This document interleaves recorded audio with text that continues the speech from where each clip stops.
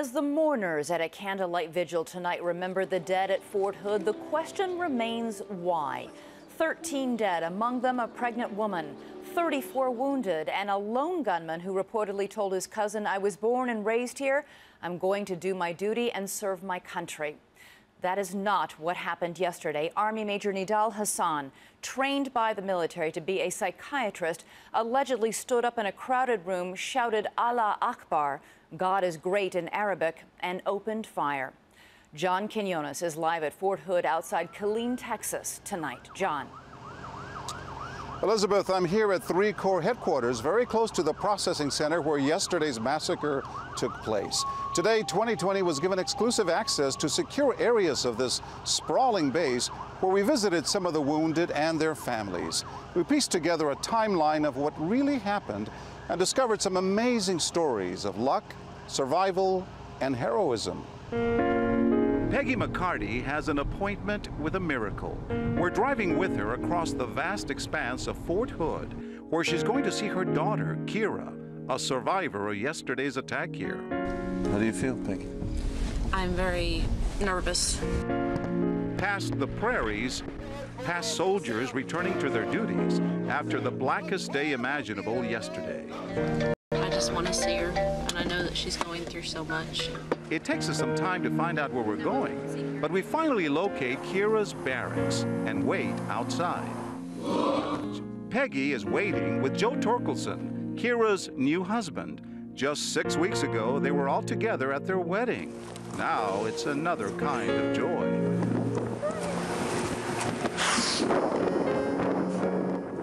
A bullet grazed Kira in the head, and she was also shot in the back.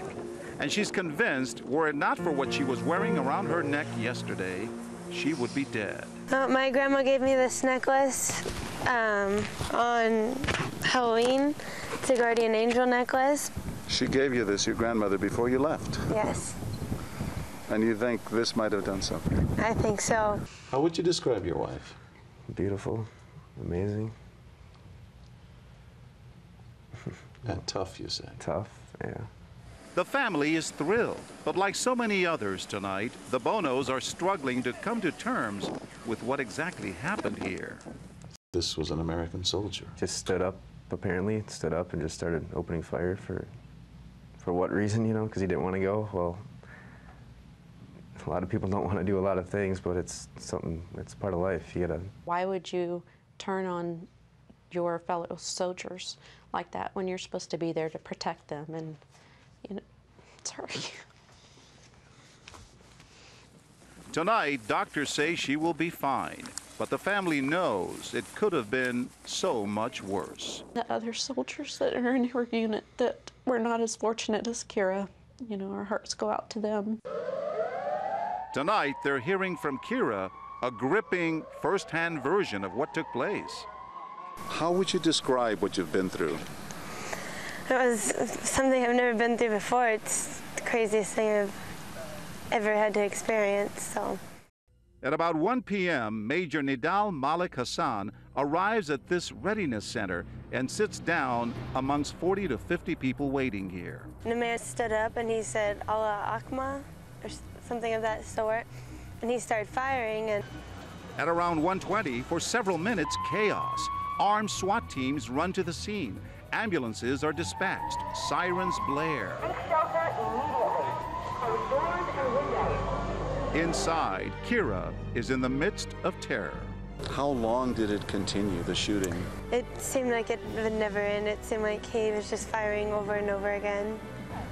I really couldn't see his face because the flash of his muzzle, I could see the flash from his weapon, and I'm sure one of the first couple shots he fired off is what grazed the top of my head.